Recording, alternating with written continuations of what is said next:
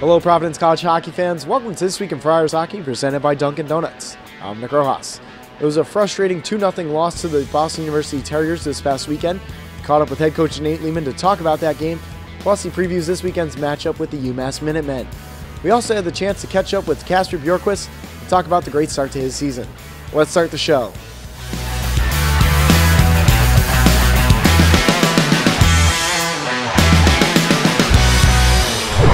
We're joined now by the head coach of the men's ice hockey team, Coach Leaman. Coach, tough result, especially after the tough first two periods there over in BU. What did you see out of the team this weekend? We're continuing to grow. I mean, I thought we played pretty well for two periods, and then the third period we turned too many pucks over in the neutral zone. So that came back to kind of get us a little bit, but we hit two posts in the game early, and I think one of those goes in. It's probably a different game, but overall, it was a tough game in a tough building, and hopefully we grow from it. Looking to get back in the win column this weekend. UMass making some improvements during the off season. What's going to be the focal point in practice this week? Just playing our game. Getting back to this is twice we've been shut out in 4 games here, so a lot of goal scoring, a lot of what we need to do to score goals, how we need to attack the net, and having good poise around the net. Now, some people might not know this, but during this preseason and during the beginning parts of the season, you've been monitoring some of the players with some heart monitors to kind of see what their energy levels are during different points of the day. How has that affected how you coach and how you guys prepare the team each week?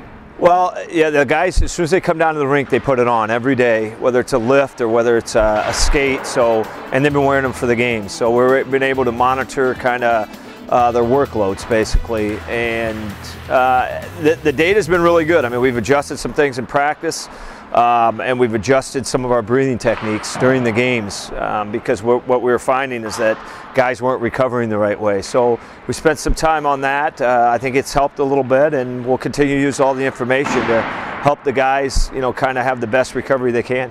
Well, it's great to hear that science helping out your team there. Good luck this weekend, and we'll see you next week. Thanks, Nick. I wanted to thank all of you for your support and prayers for Drew Brown. Over the past month, Drew has basically been living either in a hospital or at home with only his parents' care. He had a tumor removed from his brain. That was a long process, and he's continuing to battle some more tumors in his body.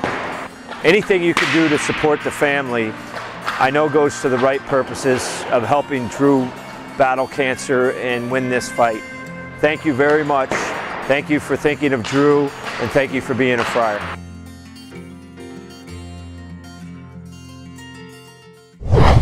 Joined now by sophomore forward Kasper Björkqvist. Kasper, off to such a great start at the beginning parts of the season. What were some of the differences between your freshman and sophomore years in terms of preparation for a new season? Well, I think for the team, we had a lot of guys coming back. We knew a lot of the guys, and the freshmen were to a great start in the first games. And individually, I think I had a great summer working back home with my strength coach. And I also think that the first month worked really well. We didn't have a lot of injuries. And of course, the first game we got some injuries, but before that, the preseason worked really well. We didn't get any injuries there. So, and that leads to a good start in the month of October. Now, going into the season, earlier in the summer, you had Pittsburgh Penguins development camp. What was that experience like for you? It was an amazing experience. Just being able to be in Pittsburgh at the facilities, see all the people, and what a great organization it is, and also. It was great to play college hockey and then go in there because I got 2 Finnish friends who were there, and obviously we all got along pretty well with all the other guys. But for me, it was an advantage that I played college hockey, and I in that way I knew a lot of the players who were at the camp, and it showed what a great league college hockey is because I can't say the numbers, but the majority of the guys play college hockey, and it's no matter where you go. The first tournament, the first camp you have with your team, the first thing you start talking about is always about, oh, you played at that rink, oh, you played at that place, you played at that place, and that always happened in Finland, and I was always able to do that. When I got here, everybody was talking about USHL, and I couldn't do that my first year here. But now when I went into Pittsburgh, I was able. Oh yeah, we played there. So it's just I felt really good being there. Well, it's great to see the college game kind of making its way over there to Pittsburgh, and they're a great organization. Speaking of great organizations, your team here had some success in the first month, launched the team into a national conversation there, getting some high rankings. How do you get the team to focus not so much on the outside attention you're getting, but focus on the guys in the locker room and just on hockey? I think it's just about everyday stuff. You have to wake up and try to establish something new every day, make sure that you get better every day. It's not something obviously the stuff that comes online, people talk about it, people on campus tell you that you're doing a great job, stuff like that. But I still think our game needs to improve. We haven't had our best games yet, hopefully.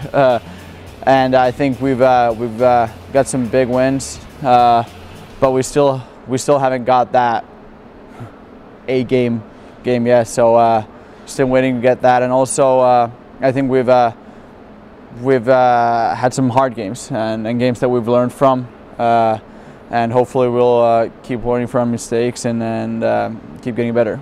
Now, Kasper, it can't always be about hockey for you. You have interests outside there. We were talking before. What's some of your interests besides hockey? Well, my grandpa, who actually passed away earlier this year, he was a Hall of Famer back home in horse racing and in chariot racing that we have back home. So that's obviously with my blood. It's part of me, and my roommates, they don't really like me when I finish horse racing blasts on full volume on Friday or Thursday night. But